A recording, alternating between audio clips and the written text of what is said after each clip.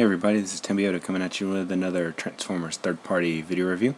This time I have TFC Toys Wings of Uranos kit, which is an upgrade kit for Uranos or Superion to make them look a little bit more G1-esque. Alright, so let's go ahead and take a quick look at the box. And on the front you get a nice little picture of Uranos with the added parts. Then right here on the side you get a picture of the actual toy. Then on the back we have a picture of him again along with what actually comes in the box. And then on the side you get this picture basically again.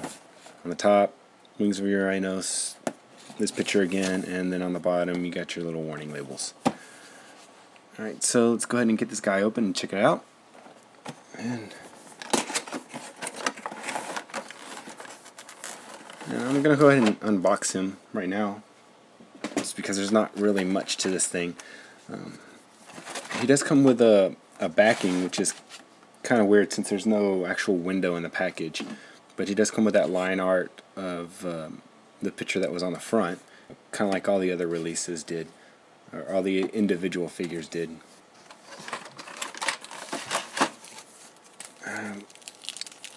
Then he comes with what you would think would be instructions until you actually get the package open. And then you open it up and you find out that instead it is, hey, a poster.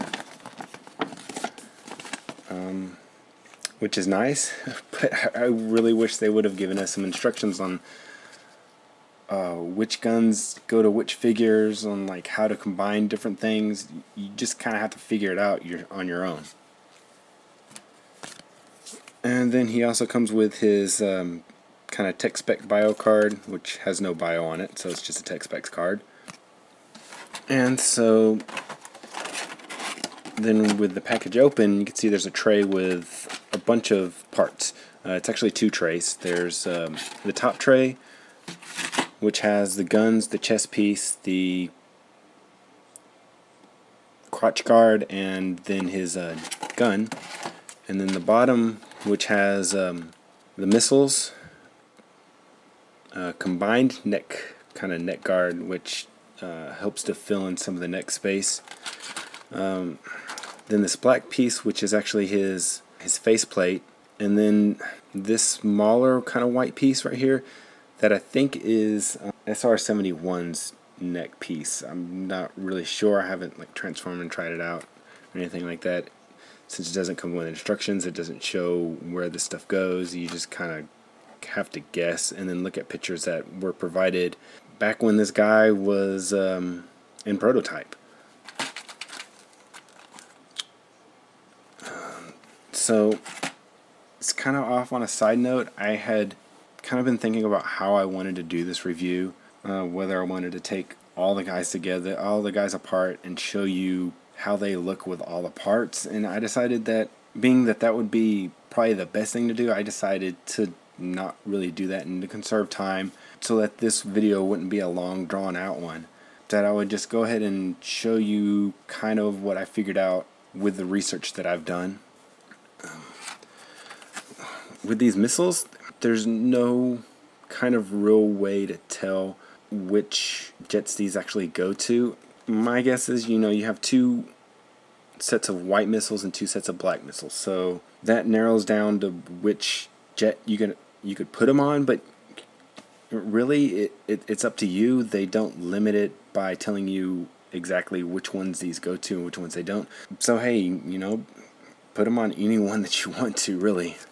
So set that off to the side, and then doing some research and looking at the G1 guns, I think I've pretty well narrowed it down to which ones they actually go to. And again, there's no instructions. They don't tell you exactly which ones they intended these guys for, but they are stylized versions of their G1 guns. So with that, I'll go ahead and take them out and show them to you. And then I'm pretty sure that this first gun would be for F4 Phantom, or what would be Fireflight, since the G1 version did have a double barrel gun, and this is the one that seems to have a wider kind of barrel, and then it has two sights on the front, or two barrel sights. So that would lead me to assume that this could be TFC Toys' stylized version of Fireflight's gun. And next up, this gun leads me to believe that it belongs to AV-8B Harrier 2, which is known as Slingshot, just because of kind of the way that the barrel is, and then these portions right here, they kind of look a little bit like the G1 version of the gun. They didn't have any of the silver or anything like that. They were just completely black guns. And then this one, I'm thinking that this one is for F-15 Eagle or Air Raid, just because his actually had a bulge on it, and then it had a little bit of this detail, this ridge right here. His gun had some of that in it. And then lastly, I assume that this one is for F-16 Falcon or Skydive. Some pieces up here resemble what his G1 gun actually looked like. And then here we have the main gun, which is very reminiscent to the G1 Superion gun. This thing can actually be taken apart into 4 different pieces. These wing bits can actually pop off, and then you can actually detach the barrel from this portion right here. And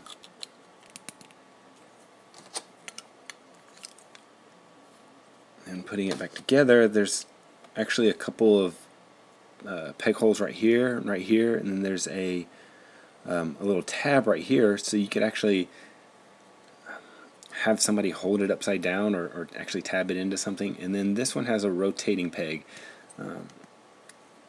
which it has a small peg right here that then you can take SR-71's gun. You can take the handle from that and then attach it to here, and then that's how he holds this gun. And for some odd reason, I found that he holds it a little bit better if you place it backwards, for some odd reason, just because of the angle. Alright, and then we have the chest piece. These are some pieces that can rotate out, and actually this red piece right here, if you chose so, you can actually pop it out. It's not glued in or sonic welded or anything like that, so you can actually pull that off if you wanted to.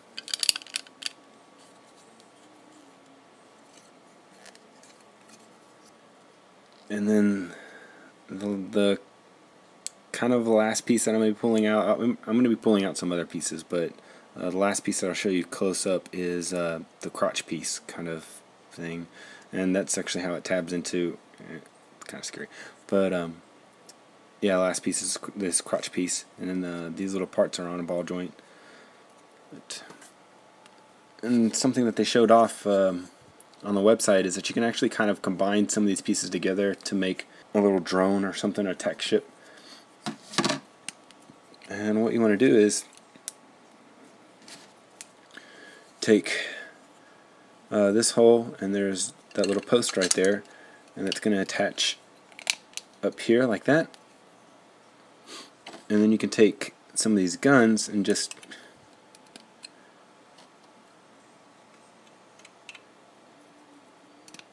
tab 2 of them into the wings, and then tab, I guess you can tab 2 of them right here.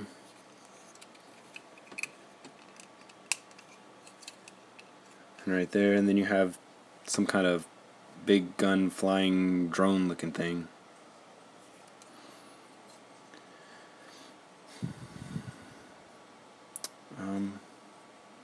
Yeah, so alright, and let me go ahead and bring in the big guy Uranos, just so I can show off how the pieces attach and all that jazz.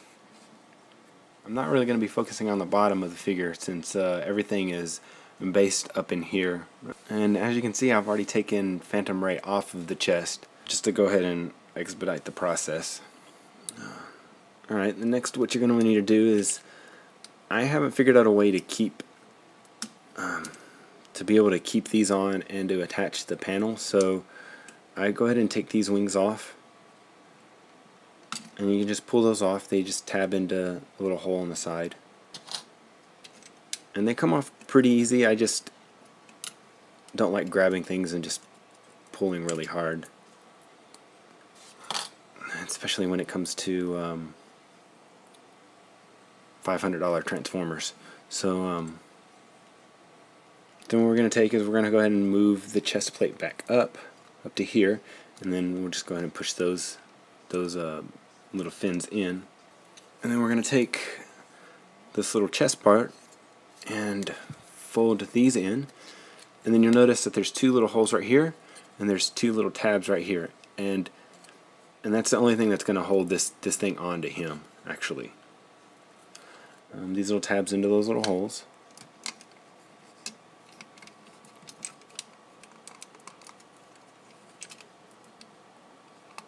And so just press in with a little bit of force. Alright, and there's that part. And then for the crotch part, you have this tab, and it's going to go into that little hole right there. And I had the darnest time putting it in the first time. I actually had to get a little drill bit and kind of scrape out just a little bit in that hole right there. I'm going to caution you right now with doing this. You just want to scrape out a little bit, or then try it and scrape out a little bit more, try it again until you get the perfect fit, because if you scrape out too much, then it'll be loose and it'll fall off. So just be forewarned before you try that method. So it's going to go, these little portions are going to go around that and then peg into the hole. That little middle post is going to peg into the hole, and you just give it a little bit of force, and it's on there nice and snug. Alright, and then next I'm going to take this piece, which is actually kind of a little neck guard. You just slide it in to kind of get rid of a little bit of that space, because you can see some light in between his neck. It seems a lot of people had a problem with the way it looked. They thought that the neck post was a little too long. So they added this, and basically all you do is you slide it in around that neck post, and it'll lock in. So it'll just tab into there. And it gets rid of a little bit of that space. I personally think it makes him look like he has a little bit of like a turtleneck or something like that. And then he has his little faceplate, which has some nice little red accents right here. You can't really see them whenever you place them in there. You can just see them when it's out like this, because they're mainly hidden in there, and they're kind of in some shadows. So basically this little notch is for his little chin piece right here, and it's going to come down. You can see there's ever so slightly, there's another notch right here for his nose, but it's very minute. So you just take it and just kind of press it in there. And you don't have to take anything apart. You don't have to take the visors off or anything like that. And then for his gun, you're just going to take and rotate out the little peg. It does have a larger peg hole, and I don't remember there being any large peg holes on Uranos, but I do remember there being some large peg holes like this on Hercules. I guess so you can use it both on your Uranos and your Hercules. But go like that, and then take it. And I find that if I do it like this, then I need to let me focus on the hand real quick.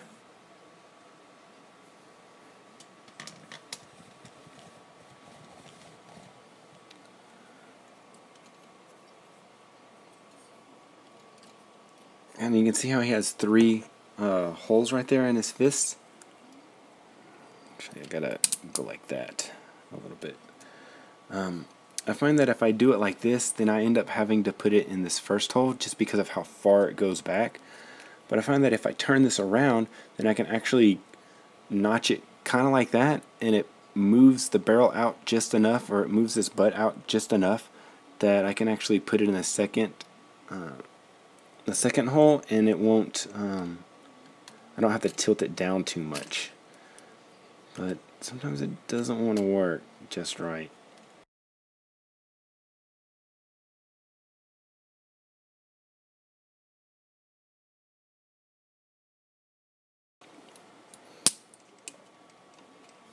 I think it's much improved with the chest piece. It just screams Superion. I think that looks way better than having Phantom Ray kind of weirdly transformed and then just slapped onto his chest. I kind of wish that it would have went up a little bit higher and kind of hid some of this stuff right here. It looks like it's sitting just a tad low on him. But other than that, I have absolutely no problems other than it didn't come with any instructions. But with that, I'll go ahead and conclude this review. This has been Tambiota. Don't forget to subscribe, like my Facebook page, follow me on Twitter. I will see you next time.